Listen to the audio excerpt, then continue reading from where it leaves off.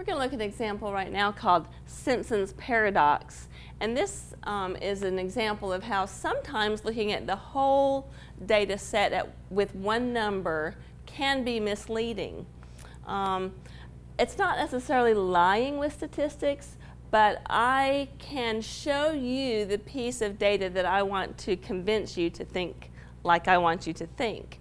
And so sometimes just the whole number data set doesn't paint a very clear picture. Let's look at a couple of examples of this. There's a famous case from the Berkeley Graduate School in California that the females were arguing, a group of females were arguing, and this was in the 1990s, that the graduate school was biased towards the male students because if we look at the total data set, they were allowing in 44% of male students and say 30% of female students. If we look at the bottom line, the percentage of males accepted was 44% in the graduate school. Okay? The bottom line of females, 30% were accepted. But what if we look at these different colleges that accepted male and female students based on their number of applicants? Within the graduate school, within the university itself, let's look at College A, where they had 800, this is just sample data. For instance, maybe they had 825 males who applied, and they accepted 511 out of those 825. That's 62% of males that the College A accepted. But look at the females. If 108 applicants, for instance, applied to College A, and 89 of them were accepted, that's 82% of the females that were accepted at College A. In the same university, maybe the graduate program, College B.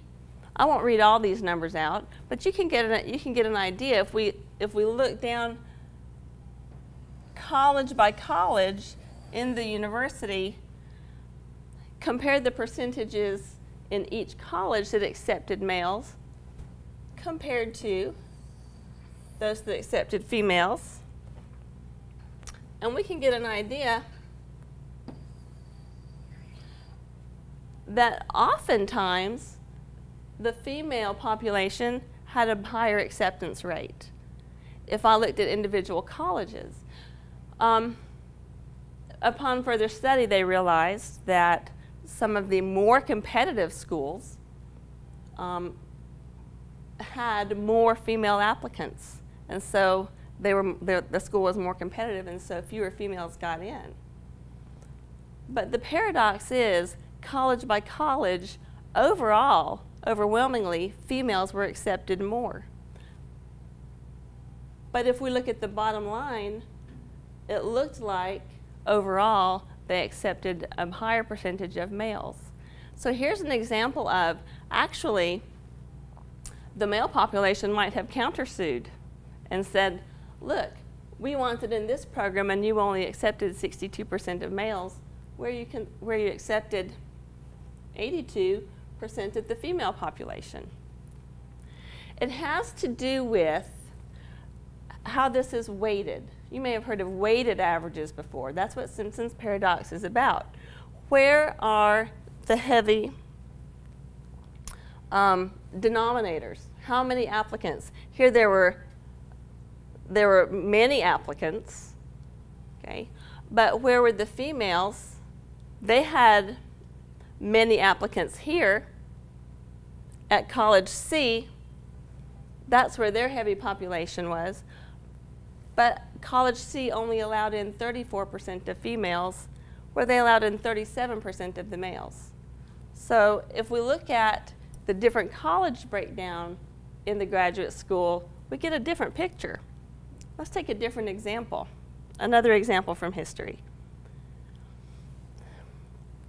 This data is about the passage of the Civil Rights Act. How many Democrats voted in favor of it? How many Republicans voted in favor of it? If we look at the total numbers, it looks like Democrats voted only 61% in favor of the Civil Rights Act. But Republicans, if we look at the total line, 80% of Republicans voted in favor of the Civil Rights Act. However, if we break those down and look at the northern states and the southern states, in both cases, Democrats voted more, percentage-wise, more heavily in favor of the Civil Rights Act. So how can that be? Because it looks like if we look at the bottom line, Republicans voted more heavily in favor with 80%. Well, what happened is there were more representatives in the northern states for both Democrats and Republicans. Since there was higher representation in the northern states, then we have those percentages in favor of influenced the bottom line more heavily because there's more representation in the northern states. Okay, one more example. So these are two examples from history. Now let's just make up an example that maybe has some numbers that's easier for us to work with. This is just an example I made up about treatment for an illness.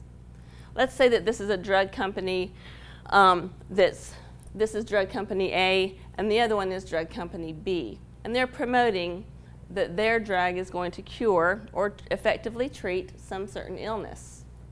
Well, let's say that they collect some data in September, and they all collect some data also in December, so at 2 different times. Okay? Drug company A is going to say, look, overall, 62% of our patients were effectively treated using our treatment, so you should choose our treatment. But drug company B is going to argue that. They're going to say, but look, in September, we had 80% of our patients were effectively treated, where only 70% of the patients in drug company A were treated effectively. And then look at our December data. Half of our patients were treated effectively, whereas in December for drug company A, 30% were treated effectively. So if I look at just the individual data, if I look at September and December separately, then drug company B is going to they're going to show you that data and say, look how much more effective our treatment is. But drug company A is going to say, oh, look at the bottom line. We had 62% of our patients were treated effectively, where only 56% of drug company B's patients were treated effectively. Nobody's lying. This is all true data. But what we're going to do is show you, the consumer, what we want you to see so that you will think like we want you to think. So we, as consumers of data in the news, media, newspaper, Facebook, we have to wonder what lens are we looking at? Which piece of data is somebody showing me? That doesn't mean that somebody's lying to me, but it's always good to be on the lookout that somebody might be showing me just the piece they want me to look at to try to convince me of something. We should always read with a critical eye and a critical mind what is it that they want me to believe.